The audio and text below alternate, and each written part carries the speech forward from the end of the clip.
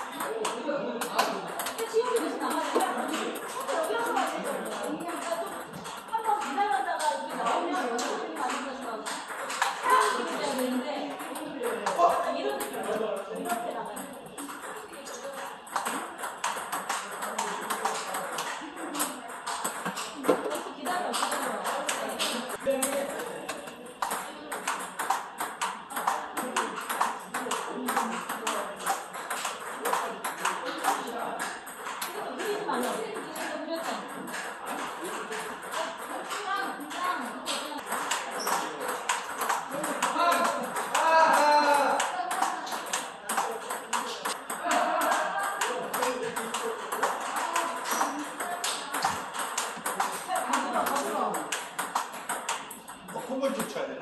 이거 팔이 이렇게 들어가면서 내려가는 거야.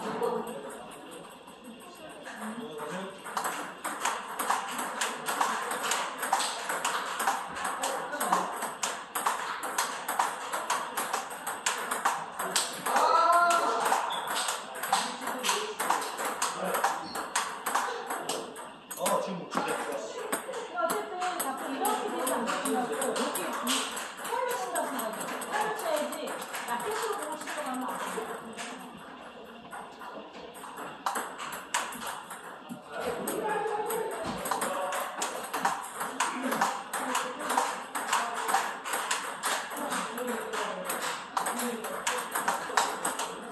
많이 안 올라가게 하고 그 다음에 나중에 여기서 위에서 잡고 팔이 잡고 많이 나가지 말고 여기로 그만큼 이제 여전하게 자꾸 걸어서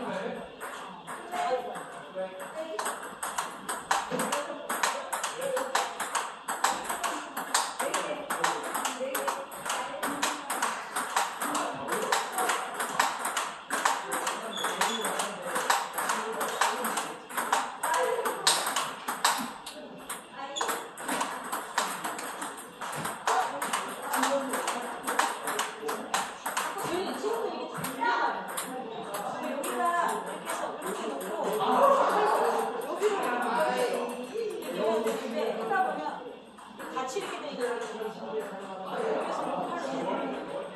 빼는 거는 여기가 같이 빠지는데 빼놓고 나갈 때는 이 팔로 한다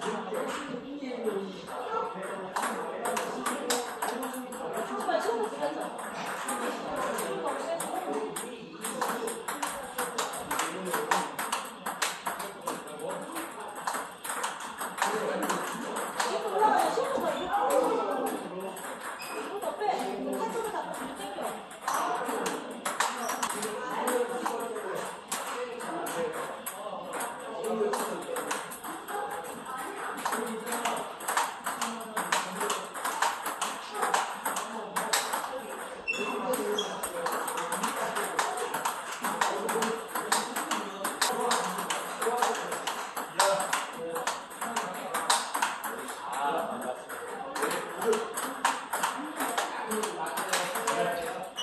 놀라지 마. 발 눌러.